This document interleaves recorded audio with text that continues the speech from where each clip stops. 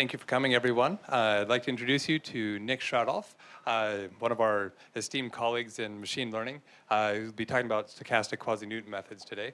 I first met Nick at the AI Stats Conference in 2000, where he taught me a drinking song, which claimed there was no beer in Hawaii. Something of a jealous denial, I think, by parts of Europe. From here, I'll hand it off to Nick. Thank you. All right. Can you hear me? Okay. I have to add to that to a Bavarian, whatever is available for purchase in Hawaii does not qualify as beer. My background is in machine learning. I grew up as a graduate student in the neural network days of machine learning when everybody was excited about neural networks. And to give a bit of a background, what bothered me more and more was that training neural networks proved to be very difficult. And this is not really a machine learning problem, it's an optimization problem, finding the optimal weights for the neural network. And it turns out that neural networks are real beasts to train. They're very hard, pose very hard optimization problems. And so the field as a whole has moved away towards other techniques that are now used in machine learning a lot. And one of the underlying reasons for this movement away from neural networks was that these other systems were much simpler to optimize. However, what's happening lately, and what I see more and more since about 2 years ago or so, is that people are now realizing that these other techniques they're using, kernel methods, support vector machines, and so on and so forth, have their own drawbacks. And there's now actually a kind of, the pendulum is swinging back, and neural networks, even though nobody calls them by that name, are actually coming back in disguise. And so I now find that the work that I've been doing, which was concerned with improving the optimization of neural networks for a long time, is becoming more and more relevant, pointing to the future. So what I'll talk about today is actually not the well-rehearsed talk that I've given for the past 5 years when I talked about this, which was about an algorithm called SMD I developed in the past couple of years. But now I have something brand new, and what you'll see was presented for the first time last week, literally, at the AI Stats Conference in Puerto Rico and the Snowbird Learning Workshop, which also was in Puerto Rico, not in Snowbird this time. So this is all brand new stuff, so I apologize in advance if it's not a completely polished presentation, but I hope it will be all the more interesting. To start off, I don't think I have to dwell here on the fact that we're drowning in a flood of information. You're well aware of that at Google. There's two basic reasons. Sensors are becoming more and more affordable and plentiful, and they're more and more networked. That's the basic underlying story. So you get more and more data. Here's some random examples. In science, in business, in security, you probably can only laugh at this kind of volume. I don't have the numbers for Google, but they're probably a couple orders of magnitude larger. What I find striking is in London, apparently there are over 500,000 security cameras. And I'm wondering who's watching all that video, right? So it's clear we need some automated methods to process this data because we're generating far more data than the entire humanity can actually handle manually.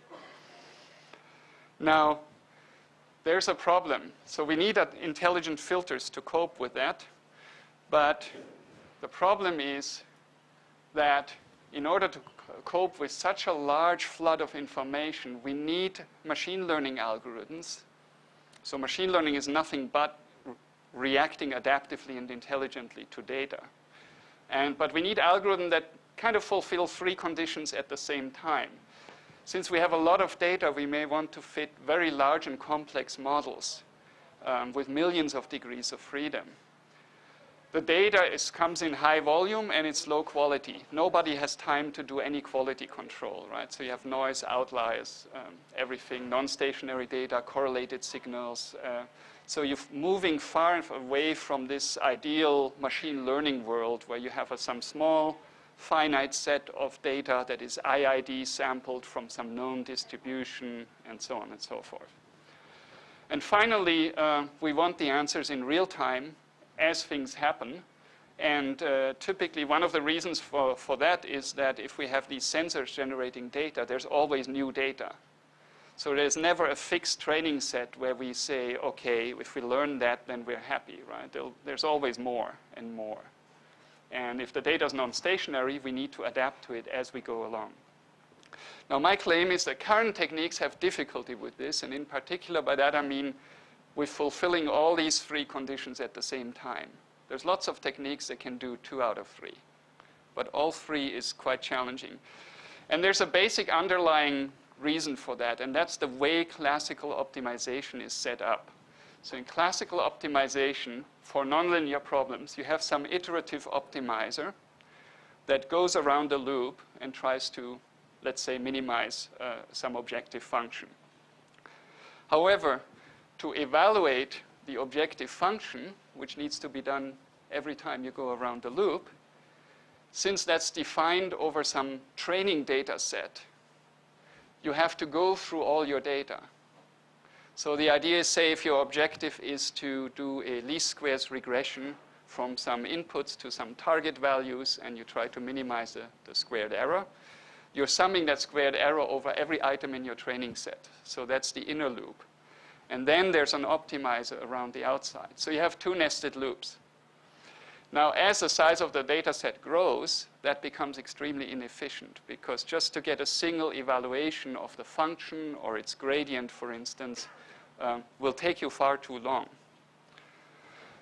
So what you need in that situation is an online optimizer, where basically what happens is you're interleaving those 2 loops. So as you're optimizing your model, you're sampling new data. And those 2 processes are interleaved and go hand in hand. So now you've interleaved it into a single loop, and that turns out to be far more efficient for large data sets. So this goes by many names. So you could call this adaptive filtering, stochastic approximation, online learning. None of the names fit very well. I think this is a fragmented area where people, depending on what field they've been coming from, have called this different things. Now, here's the same story in equations. Classically, you'd formulate your optimization problem like this. You're looking for some parameter vector theta star, which is the argmin. So it's the parameter vector that minimizes the expectation of some loss function j over some data x. And the loss function is jointly defined on the parameters and the data. And since you can't compute the expectation, what you do is you approximate that by the average over some training set of data. That's called the empirical risk. Now, as I said before, for large data sets, that becomes inefficient. And if you have a never-ending data stream, there's no point to cut off this to compute an average. So it's completely the inappropriate framework. And so stochastic approximation, what you're doing is you're performing a rough minimization at every sampling step of your parameter vector. But then you move on to the next data sample. Now, I have a picture here that shows you how that works. This is an actual objective function from a video hand tracking task. So we're looking at a 2-dimensional slice of about 30-dimensional parameter space. And these are contour lines for the value of the objective function. And here's a trajectory of a stochastic gradient descent. So we're going down the gradient of whatever sample of the objective function we have at the moment. And what you see is, because it's stochastic, every time you evaluate the gradient, you're actually sampling from a slightly different function. And that's because you have different data available at that point in time. And what you can see is this is not just Gaussian noise. This is not just some clean additive noise on top or so. But this whole function is pumping and breathing in some sense. So this, unfortunately, poses very tough problems for optimization. So stochastic approximation actually breaks a lot of these optimizers. And in particular, two things that happen. One thing I talked about actually at the AI Starts conference 4 years ago that Paul mentioned initially is that conjugate directions break down when you do stochastic approximation. The process of conjugating search directions and building a Schraudolph subspace for optimization is very sensitive to noise. And so basically any amount of noise in that process will just completely derail it. Now, it happens that Schraudolph subspaces are one of the key tools of efficient optimization algorithms. So you can basically scratch that. As soon as you do stochastic approximation, that doesn't work. Another key tool are line minimizations. So a line minimization says, once I've decided on a direction in parameter space to go into, how far should I go? And a line minimizer basically gives me a point on that line in that direction that fulfills certain conditions. And there are various sets of conditions. They're called strong Wolf conditions, Goldstein-Armijo conditions, what have you. And it turns out that the convergence of many standard optimization algorithms critically hinges on these conditions being fulfilled. So there's a strong dependence on the line search actually returning a good point for you. Now, if you're doing stochastic approximation, you never know the actual function you're trying to optimize. All you have are samples from that function, noisy samples. So whatever condition you would like to be fulfilled, you can never guarantee it for the actual function. You can only say, well, on this sample, the condition holds. On the next one, maybe it won't. Or you can say, if you sample a lot, you can maybe say, well, this condition might hold with 90% probability or more. Right? So you can never guarantee these conditions that are needed by the classical optimization methods. In particular, conjugate gradient again and Quasi-Newton methods rely on these. And finally, if you take the more expensive optimization methods, such as Levenberg-Marquardt or Newton's method, they require an inversion of a matrix at every point, at every iteration. And that matrix is n by n if your parameter vector has n entries. And so that's an order n cubed, close to order n cubed process. That's fine if your iterations are slow. So if you have a large data set and you're going through all your data before you do one iteration, then it may well be worth to invert a matrix at the end of that process. But if you're online, every data item that comes in, you want to run an iteration of your optimizer. Then these algorithms just become too expensive to run that at such a high rate. So what does that leave? Whoops, sorry, I'm behind. What that leaves is what people have classically used when learning online, when doing stochastic approximation. And it's sort of the poor cousins of the real optimization algorithms. Namely, you can just do direct search, by which I mean search only using the function values, not the gradients. And if you have a smooth function that has nice gradients, but you're not using the gradients, by comparison, this leads to really glacial conversions. These are very slow optimization algorithms. They're very robust and reliable, but they're very, very slow to reach results. Next, one step up is simple first-order gradient descent. So what you do for that is you literally say the new parameter vector is the old one minus some step size times the gradient of your function. The gradient always points in the steepest uphill direction. So if you're subtracting the gradient, you're going in the steepest downhill direction. So you're going to end up finding a local minimum of your function. Unfortunately, this can be very slow if your function is ill-conditioned. And ill-conditioning you can visualize, say, if your function has a bowl shape, but it's very elongated, like a canoe. Imagine a canoe shape, right? And if you're on one side of that canoe, your gradient is going to point across the valley. And so what you'll end up doing is you'll go back and forth across that valley, but you'll only very slowly make progress to the center of your canoe, actually. And this is very well, can be very well characterized mathematically. and has to do with the condition number of your system. And simple gradient descent, the convergence is basically proportional to the reciprocal of the condition number, the convergence speed. Yes? So in traditional neural networks, there is this acceleration thing that you can look Yeah. back in several steps and you see if you're moving the same direction or you're going back and forth.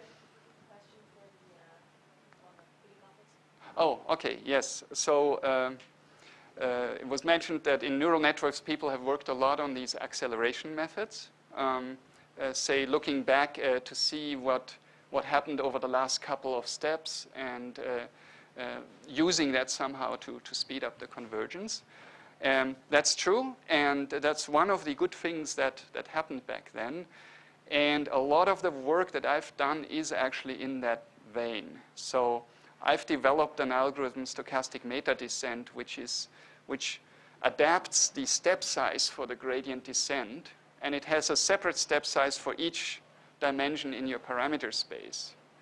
And it looks back and does the adaptation actually by looking back over an infinite window, and it carries along additional gradient information. It basically carries along partials between the objective function and the step size, or the log step size, actually.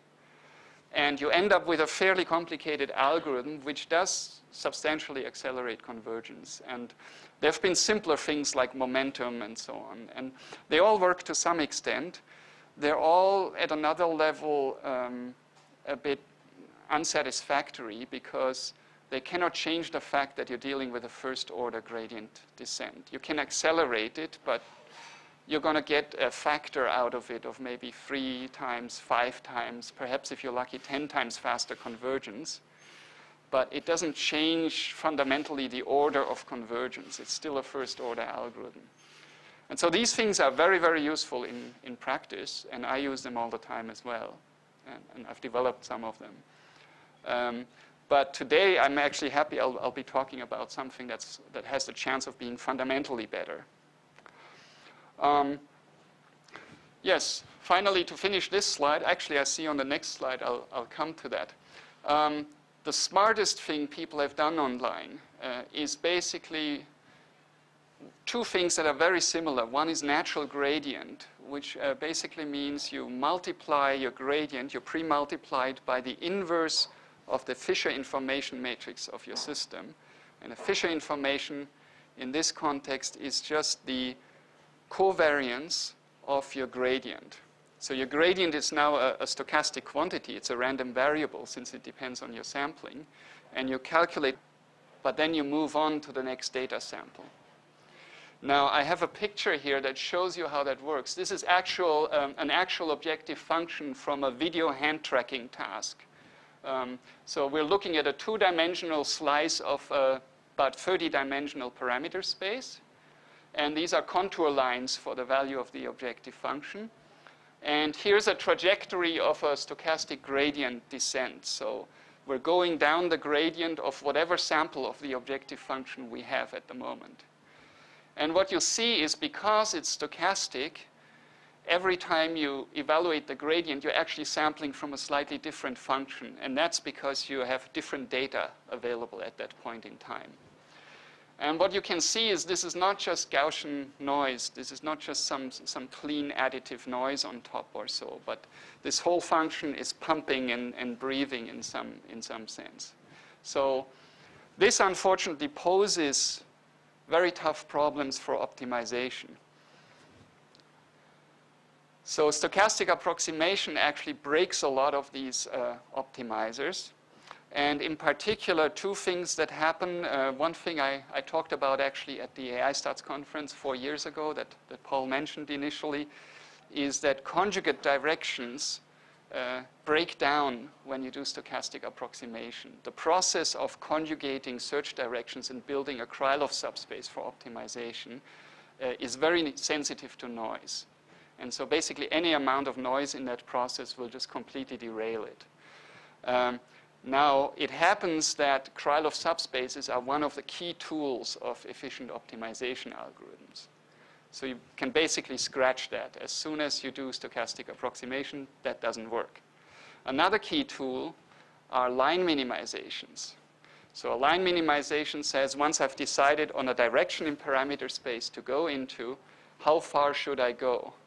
And a line minimizer basically gives me a point on that line in that direction that fulfills certain conditions. And there are various sets of conditions. They're called strong Wolf conditions, Goldstein-Armijo conditions, what have you. And it turns out that the convergence of many standard optimization algorithms critically hinges on these conditions being fulfilled.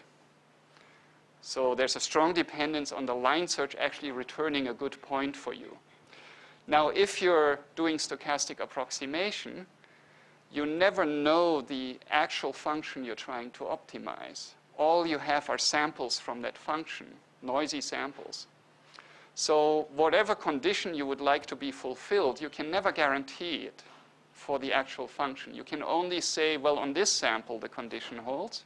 On the next one, maybe it won't. Or you can say, if you sample a lot, you can maybe say, well, this condition might hold with 90% probability or more. Right? So you can never guarantee these conditions that are needed by the classical optimization methods. In particular, conjugate gradient again and Quasi-Newton methods rely on these. And finally, if you take the more expensive optimization methods, such as Levenberg-Marquardt or Newton's method, they require an inversion of a matrix at every point, at every iteration. And that matrix is n by n if your parameter vector has n entries. And so that's an order n cubed, close to order n cubed process. That's fine if your iterations are slow. So if you have a large data set and you're going through all your data before you do one iteration, then it may well be worth to invert a matrix at the end of that process. But if you're online, every data item that comes in, you want to run an iteration of your optimizer. Then these algorithms just become too expensive to run that at such a high rate. So what does that leave? Whoops, sorry, I'm behind. What that leaves is what people have classically used when learning online, when doing stochastic approximation. And it's sort of the poor cousins of the real optimization algorithms. Namely, you can just do direct search, by which I mean search only using the function values, not the gradients. And if you have a smooth function that has nice gradients, but you're not using the gradients, by comparison, this leads to really glacial conversions. These are very slow optimization algorithms. They're very robust and reliable, but they're very, very slow to reach results. Next, one step up is simple first-order gradient descent. So what you do for that is you literally say the new parameter vector is the old one minus some step size times the gradient of your function. The gradient always points in the steepest uphill direction. So if you're subtracting the gradient, you're going in the steepest downhill direction. So you're going to end up finding a local minimum of your function. Unfortunately, this can be very slow if your function is ill-conditioned. And ill-conditioning you can visualize, say, if your function has a bowl shape, but it's very elongated, like a canoe. Imagine a canoe shape, right? And if you're on one side of that canoe, your gradient is going to point across the valley. And so what you'll end up doing is you'll go back and forth across that valley, but you'll only very slowly make progress to the center of your canoe, actually. And this is very well, can be very well characterized mathematically, and has to do with the condition number of your system. And simple gradient descent, the convergence is basically proportional to the reciprocal of the condition number, the convergence speed. Yes? So in traditional neural networks, there is this acceleration thing that you can look back in several steps and you see if you're moving in the same direction or you're going back and forth. Oh, okay, yes. So it was mentioned that in neural networks, people have worked a lot on these acceleration methods. Say, looking back to see what happened over the last couple of steps and using that somehow to speed up the convergence. That's true, and that's one of the good things that happened back then. And a lot of the work that I've done is actually in that vein. So I've developed an algorithm, stochastic meta descent, which adapts the step size for the gradient descent, and it has a separate step size for each dimension in your parameter space. And it looks back and does the adaptation actually by looking back over an infinite window. And it carries along additional gradient information. It basically carries along partials between the objective function and the step size, or the log step size, actually. And you end up with a fairly complicated algorithm, which does substantially accelerate convergence. And there have been simpler things like momentum and so on. And they all work to some extent. They're all at another level a bit unsatisfactory because they cannot change the fact that you're dealing with a first-order gradient descent. You can accelerate it, but you're going to get a factor out of it of maybe 3 times, 5 times, perhaps if you're lucky, 10 times faster convergence.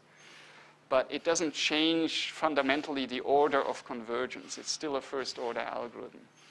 And so these things are very, very useful in practice, and I use them all the time as well. And I've developed some of them. But today, I'm actually happy I'll be talking about something that has the chance of being fundamentally better. Yes, finally, to finish this slide, actually, I see on the next slide, I'll come to that. The smartest thing people have done online is basically 2 things that are very similar. One is natural gradient, which basically means you multiply your gradient, you pre-multiply it by the inverse of the Fisher information matrix of your system. And the Fisher information in this context is just the covariance of your gradient. So your gradient is now a stochastic quantity. It's a random variable since it depends on your sampling. And you calculate. Just note that it's basically, it involves this matrix and it uses a lot of inner and outer products between these S and Y vectors. So the parameter and gradient displacement, they're often called. Just sort of get the general idea that we're going to have these 2 displacements that we're measuring. So comparing the last, basically quantifying the last step we did in parameter and in gradient space. And then we'll build the update out of that. Now, as it stands, this algorithm doesn't work with stochastic approximation. And people have tried. Actually, since I'm giving this talk, several people have come and said, oh, I've tried intensely to get this to work online. And I'm really happy that we're the ones that actually managed to get it to work. So here's a list of the modifications we're doing to get this to work online. First of all, when you're online, your gradient depends on the data you're sampling in addition to the parameters. Okay, first trivial change. Second, the line search doesn't work online, as I told you before, so we have to replace it. Fortunately, it turns out that you can do this. When you do conjugate gradient and you're trying to do it online, you get stuck because conjugate gradient, the optimizer actually critically depends on doing an exact line minimization at every step. Otherwise, the conjugation of search directions doesn't work either. So if you can't do line minimization, you can't do conjugate gradient. For BFGS, it actually turns out the update for this B matrix, for the scaling matrix, is quite robust and independent of what your actual trajectory in parameter space is. In fact, you can feed random samples of displacements in parameter and gradient space into the B update, and you'll get a good curvature estimate. And this works even for negative curvature, for indefinite curvatures. It always works. So this is very, very nice. This means that you don't need the line search. You just need to take a step in the nice direction. And so what we're doing in the experiments here is something very, very primitive. We set our step size eta t to tau over tau plus t times eta 0, where eta 0 and tau are tuning parameters that we just hand tune. So this is a decay schedule. This is a typical online stochastic approximation gain decay. And this is the type of schedule that fulfills the technical conditions for convergence of a stochastic approximation algorithm. You may have heard Robbins-Monroe conditions. These are the most well-known set of conditions. So this is this type of gain decay. What happens there is, as you see more and more data, you'll take smaller and smaller steps. And you do this in order to converge on the overall minimum of your function instead of chasing the individual sampled minima, right? So intuitively, it's a very simple thing that happens here. This is clearly far from optimal. I hope in future work that we can improve on this. Now we have this update. Yes? If you'd chosen like eta t such that like the sum of the eta t's like converged with it to a finite number, with the algorithm didn't like stop short. Yeah. So the question actually aims towards what are the Robbins-Monroe conditions, and I can briefly mention them. They're quite simple to understand. They basically say that the squared step sizes eta t, if you sum them all up over all time to infinity, the squared step sizes must be summable, so they must give you a finite value if you sum them all up. But the step sizes themselves must not be summable. So you must get infinity if you sum up all the step sizes. And it's essentially a statement about the rate at which the step sizes decay to 0 as time goes to infinity. And essentially, if they decay too fast to 0, you'll get stuck before you reach the optimum. If they decay too slowly, you'll never actually converge to the optimum. You'll keep jiggling around. And these conditions basically formalize that. And this schedule fulfills these conditions. So it's of that type that things converge nicely.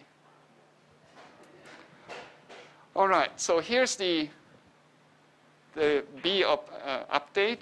Now we have a trivial change. First, obviously, the gradients depend on our data now as well. However, this is not what we do. This is what everybody else who's tried it before has done. So it's completely natural when you do stochastic approximation and you think of a difference of two gradients at different time steps to take this difference, right? You have the gradient on the new data and the new parameter value minus the gradient on the old data and the old parameter value. The problem, though, is that this allows sampling noise to enter into Y and hence to enter into your update for the B matrix. And that's because xt and xt plus 1 are different data samples, and they may tell you very different things about the objective function. So you get a sampling error basically entering your update here, and that noise that enters is basically derails the whole algorithm. There's a very simple way to fix that, but it comes at the cost of increasing your cost per iteration by a factor of 2, unfortunately. And that's this. You take this difference, evaluate it on the same data. Now there's no sampling noise here. This difference is a deterministic quantity. However, what you have to do to get this is you have to compute the gradient at the new parameter value, but on the old data. And then at the next step, you'll need the gradient at the new parameter value, but on the new data. So it's twice as many gradient evaluations. So that's something I cannot avoid. This factor of 2. However, what I'm seeing now is there's actually, once you have these twice as many gradient evaluations, there's many, many interesting things you can do besides taking this difference. For instance, you can use these gradients also to compute the difference between gradients at the same point in parameter space, but for different samples of your data. What does that give you? It gives you a very nice estimate of the Fisher information, right? Because you're now really not looking at the curvature of your objective function. You're just looking at a single point at the sampling process and how that affects the gradients.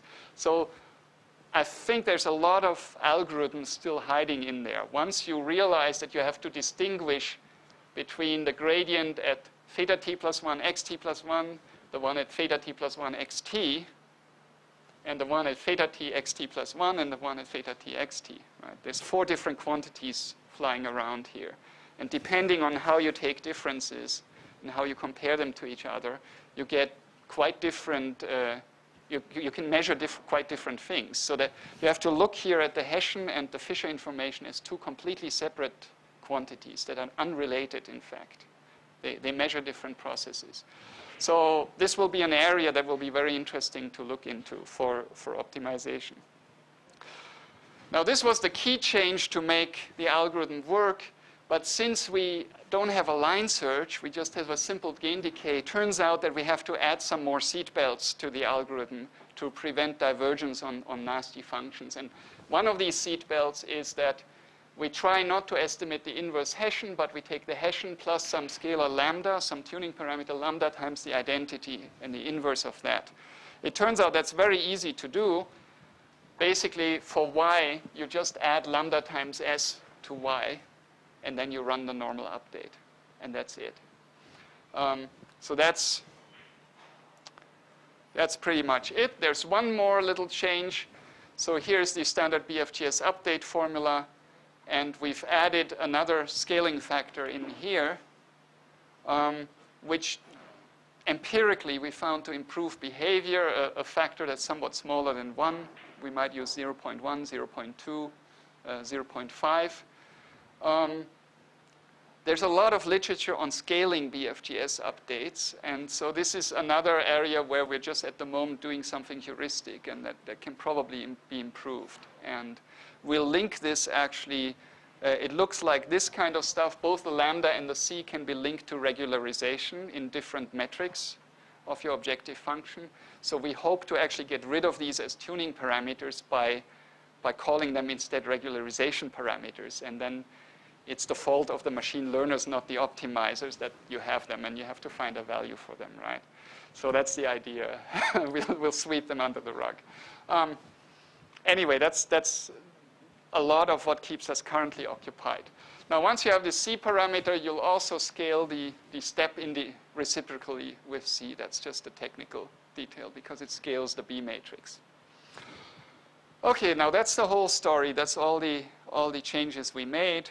Now, for limited memory BFGS, whoops, why am I not going forward? Here we are. Limited memory BFGS is a variation by Moret and Nocedal on BFGS, and what it does is instead of trying to estimate the full inverse Hessian, it constructs a rank 2m approximation to that estimate. And m is a tuning parameter. It's your choice. And due to that flexibility, it's become really the dominant algorithm for nonlinear smooth optimization. And literally, whenever you call a standard optimizer for on some nonlinear smooth problem, it will, under the hood, run LBFGS. At least, I'd say 90% of the time. This is an incredibly widespread algorithm. The way it works is you maintain a ring buffer of the last m values of the s and y vectors. There's also a scalar rho t that you remember the last m values of. And then you use this algorithm to calculate your direction. So the direction is eta t bt times gt, where gt is the gradient. And this loop actually calculates this quantity. I don't want to explain it in too much detail here. It's sort of a bit of linear algebra magic going on. And it does so without ever calculating the B matrix in full. It's another one of these implicit matrix-free methods. So it calculates the matrix vector product, BT, GT, and does not need to construct the full matrix. And that reduces the cost per iteration from order n square, if the B matrix is n by n, to order mn, where m is your choice of buffer size. And this has made this algorithm incredibly popular. For m equals 1, you can actually relate the resulting algorithm to conjugate gradient methods. So another way to think of LBFGS is it's a generalization that sort of gives you a smooth interpolation from a conjugate gradient method to a Newton method. And you decide where on that slope you want to be. depending on how much computational resources you have. And I just want to say the online variant is very, very straightforward. We take the same type of modifications we did before, literally the identical modifications, we just apply them here to this algorithm, and we get a variant that works online. Okay, let's get to some results. So to benchmark these algorithms, what we do is we take a quadratic model. So since these algorithms are basically designed for using a quadratic model of the objective, we first evaluate them on an actual quadratic. However, we make that quadratic stochastic, and we make it ill-conditioned. And so the first type of quadratic is what I call realizable. And the objective function here looks like the following here. It's theta minus theta star transpose, j x transpose j transpose theta minus theta star, where x is a matrix of data. So this is your data that you're sampling. And the individual entries are just normally distributed IID random variables. So this is basically pure noise that's coming in here. The noise is then colored by a Jacobian J. And this is just a constant matrix. And this is how we get ill conditioning in, because we pick a Jacobian, which is essentially, we modify a Hilbert matrix to make it semi-sparse and give it some nasty properties. And we'll have here about a condition number of 5,000 in a 5-dimensional problem. So it's quite ill-conditioned, just to emphasize the difference between different algorithms.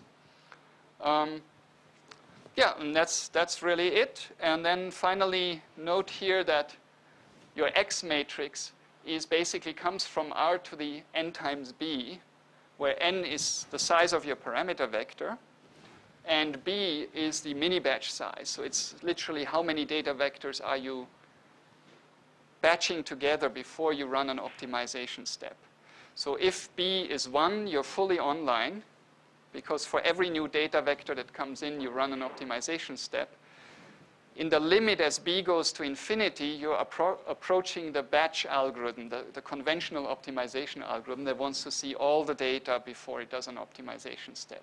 But you can do anything in between, right? So you can set up your system depending on the data rates, your computing power, to say every 5 data vectors that come in, I do an optimization step. And turns out these mini batches of data is actually one of these successful techniques from the neural network era. These are often the most efficient setups. So what I'll plot here is this summarizes a whole host of experiments. So what you'll see here is along the bottom on the log axis, the mini batch size. And this goes from 1, which is fully online here, and going in powers of 10 up to 10 to the 5. So up to the right here, you're in the batch regime. And as you go to the left, you're more and more online, until here you're fully online. And on the y-axis, you have also on the log scale the number of data points needed to converge to a given criterion, which in this case was, I think, reaching 10 to the minus 15 in function value. And this goes from 100,000, 10,000, up to 10 million on a log scale. And this is literally how many data vectors do you need to see before you reach that point. So this allows us to compare all these algorithms with each other. Now, let's start with the bad ones. So the gray one here is first order stochastic gradient descent with a hand-tuned optimal step size. So this is how well you can do. The problem is very ill-conditioned, so this algorithm looks quite bad. Incidentally, we're all topping out here all these curves go flat up there, because that's just when we break off the simulation. So even if it doesn't converge, after this many iterations, we just give up and we call it that value. So if we'd really plotted these things here would keep going up, but it would take an infinite amount of time to compute what the curve actually looks like. So this is basically very bad behavior up there, and we don't care anymore what happens up there. Now let's take the next algorithm. natural gradient, you can see why people are excited about it. It does a lot better than first-order conjugate gradient. So that's the green one here. So we're getting down fully online. It needs about between 1,000 and 2,000 data points to converge, which is very fast for a condition number of 5,000. And then as you go more and more to the batch regime, it becomes more and more inefficient.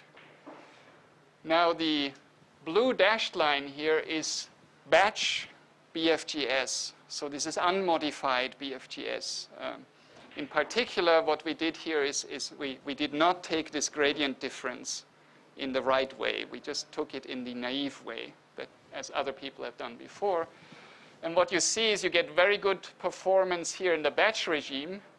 But for batch sizes below 1,000, it starts to diverge. And that's just because the sampling noise becomes too much. With our modification, we have online BFGS. That's the red curve. And the good behavior goes right through until at fully online we join up with natural gradient at the same performance. I believe that this actually represents the optimal performance achievable on this problem. Now, for limited memory BFGS, we have two curves. This is with a relatively small buffer size of 4. And what you see is that as you go more and more online, the buffer is just too short to get a good curvature estimate. If we increase the buffer size to m equals 10, we're essentially at the same performance as full BFGS. Now, this problem in some ways is hard, but in others it's still a artificially simple problem, and that's because it's a realizable problem. Realizable means that if you just find an optimum on every data sample, the intersection of all these optima on the individual samples is the global optimum. And in other words, the data doesn't contradict each other. There's not a situation where one data item says the optimum's over here, the other one says it's over there. They all point towards the global optimum, so it's very easy to find. A much more realistic scenario is non-realizable problems, where basically there's contradiction in the data, and the global optimum is the best compromise location, where everybody is moderately happy, but on no individual sample are you actually having zero loss. And so we have a non-realizable model. It's basically the same as the one on the left, but you add additional noise in a particular place. You add another source of Gaussian noise in a particular place, and you can tune how much. And that makes the problem far more difficult. And what we get now, interestingly, is that natural gradient is now as bad as first-order gradient descent. And I have a reason why this is, and it's connected with the fact that at the optimum, since nobody's really happy, on the individual samples you get non-zero gradients. And if you take the covariance matrix of that, it has quite large eigenvalues, so the inverse has small eigenvalues. And so the algorithm kind of freezes up because it gets contradictory information. Interestingly, when you talk to natural gradient guys, they say it's a feature. They say, oh, that's the purpose of natural gradient. When you get contradictory information, you're conservative. You don't react to it. But interestingly, we react to this contradictory information, and we do just fine, right? We can actually optimize far, far faster by basically subtracting out the sampling noise and then saying, I don't care how large the sampling noise is, how much contradiction there is in the data. I trust my averaging over time to do the job for me. And for the optimization, all I care about is the curvature of the objective function, not the sampling process of the data. So I come more and more to the conclusion that there's a fundamental difference in opinion coming up here. And I'm wondering to what extent I should actually go at some point and stand up and say natural gradient is the wrong thing to do. I'm doing this now in a small audience. But I wouldn't do that yet at a conference, but maybe next year, I need to run some more experiments and firm this whole story up. But it looks to me like there's a really fundamental difference. And we have the potential to be doing much, much better than natural gradient. So another exciting thing we'll try is we'll go into areas where natural gradient is used with our algorithm, and we'll see if we can, beat the pants off them. And if so, then we can brag about it, right? So here, briefly, the story is both for limited memory with large buffer size and the BFGS, we're doing just great. Now, finally, let's look at a real example, some more realistic problem. This is training a conditional random field with online limited memory BFGS. This is on the Nicol 2000 text chunking task. This is a natural language processing problem. And the thing to keep in mind here is you have 500,000 parameters. So this is very richly parameterized. And because of that 500,000, you could never use full BFGS or natural gradient because it would be order 500,000 squared per iteration.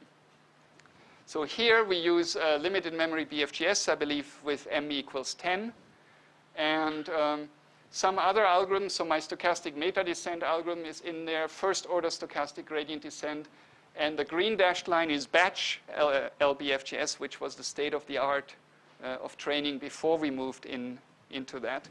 And you can see here, this is passes through the data. Here's one pass, here's 10, here's 100.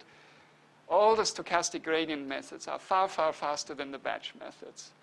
And this is here still on a fairly small data set. I think it's about 9,000 sentences of English. But the stochastic approximation gives you such a huge advantage by running the optimizer.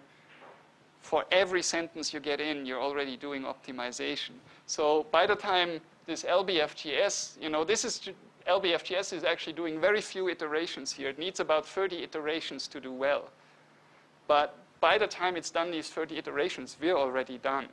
So here's a zoom in on the final area here.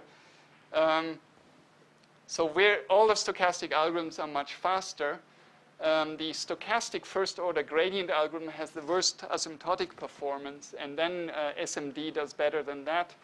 And with the online Quasi-Newton, we're doing better than SMD asymptotically, though initially SMD is faster, and that has to do with the fact that SMD gives you an optimized step size, whereas here we don't really know yet how to do step size optimization or adaptation well. So what I have here is a great way to compute Quasi-Newton directions, search directions online. But the future work will focus on the step size and the other tuning parameters that we have. And we need to get that working online. I won't have time to talk about the RKHS stuff, but basically just trust me, we can do this in a reproducing kernel Hilbert space. If you're interested in that particularly, email me. I can send you a draft paper. It's submitted to KDD. And let me just skip to the conclusions. So as I've said, we can do the directions. I think I consider that a solved problem now. All the implications of that will, of course, be exciting to explore. I've talked a bit about the relationship to natural gradient. There's another bunch of interesting questions there. On our to-do list is analytical proofs of convergence for this algorithm. And we're quite close. So we have a proof of the fact of convergence for a very closely related algorithm to the one we're actually using. We don't have convergence rates yet, but we think we know how to get them. And so we will probably come up with a revised algorithm and a convergence proof in conjunction. I would say that's within a few months we should have that. What's more difficult is handling all these tuning parameters that we had to introduce because we had to throw out the line search. And here, we'll have to come up with some ways. I've mentioned that maybe some of them can be turned into regularization parameters. For the step size, maybe we can do some adaptive mechanism because I've developed adaptive step size mechanisms before, so I kind of know how to do that. So I'll try that in this context.